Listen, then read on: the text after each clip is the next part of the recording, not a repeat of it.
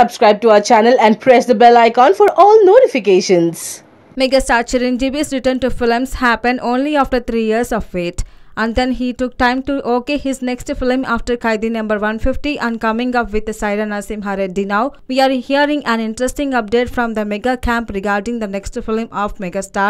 Actually, Ram Charan wants to his dad to do films with all the leading directors and asking them all to come up with the stories. It's Ram Charan who has said the likes of Boyapati Srinu and Koratala Siva to narrate scripts to his father, where Ram Charan suggested his father to hear scripts from the other two big star directors. Chiranjeevi is said to have asked him to slow down. He wants to take one film at a moment and will focus on his next film. Sye Raa gets wrapped. They say that age is catching up with Chiranjeevi and he doesn't want to stress himself out with too many talks and stories. Why Ram Charan himself is not doing films with all those directors but suggesting them to his father. Koratala Siva was supposed to work with Ram Charan but later the film got cancelled. Hi everyone!